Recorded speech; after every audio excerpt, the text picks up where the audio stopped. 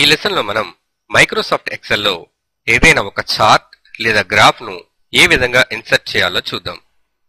ముందుగా ఏ డేటా ఆధారంగా చార్ట్ ను రూపొందించాలనుకుంటున్నామో ఆ డేటాను సెలెక్ట్ చేయాలి. ఆ తర్వాత ఇన్సర్ట్ మెన్యూలోని చార్ట్ ఆప్షన్ పై క్లిక్ చేయాలి.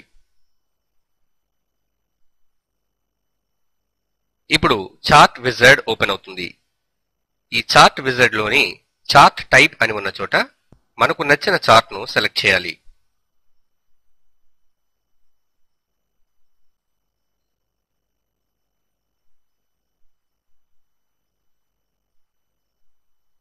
ఈ విధంగా చార్ట్ ను సెలెక్ట్ చేయటం పూర్తి అయిన తర్వాత మనం ఎంటర్ చేసిన డేటా ఈ చార్ట్ లో ఏ విధంగా ఉంటుందో ప్రివ్యూ చూడడానికి press and hold to view sample option pi click చేయాలి.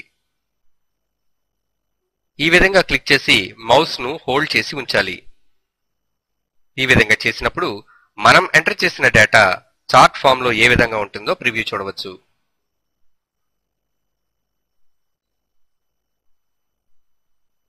మిగిలిన ఆప్షన్స్ సెట్ చేయడానికి నెక్స్ట్ బటన్ పై క్లిక్ చేయాలి.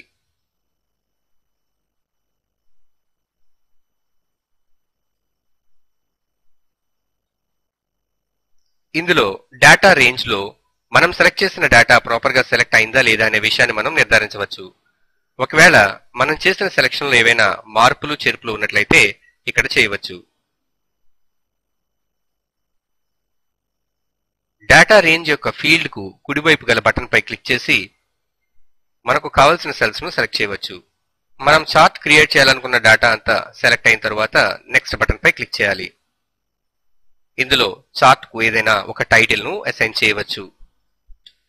అదేవిధంగా కేటగిరీ X యాక్సిస్ మరియు Y యాక్సిస్ ఏవైనా పేర్లు లేదా వాల్యూస్ ఎంటర్ చేయదలిచినట్లయితే వాటిని ఎంటర్ చేయవచ్చు. ఈ విధంగా చేసిన తర్వాత ఫినిష్ బటన్ పై క్లిక్ చేయాలి. చార్ట్ ను వర్క్ షీట్ లో మనకు కావలసిన ప్రదేశానికి మూవ్ చేసుకోవచ్చు. ఈ విధంగా కాలమ్స్ లో మనం ఇచ్చిన వాల్యూస్ అదేవిధంగా రోస్ కు మనం ఇచ్చిన హెడ్డింగ్స్ ను X మరియు Y యాక్సిస్ లో చూడవచ్చు. ఈ విధంగా మైక్రోసాఫ్ట్ ఎక్సెల్ లో ఒక చార్ట్ ను ఇన్సర్ట్ చేసుకోవచ్చు.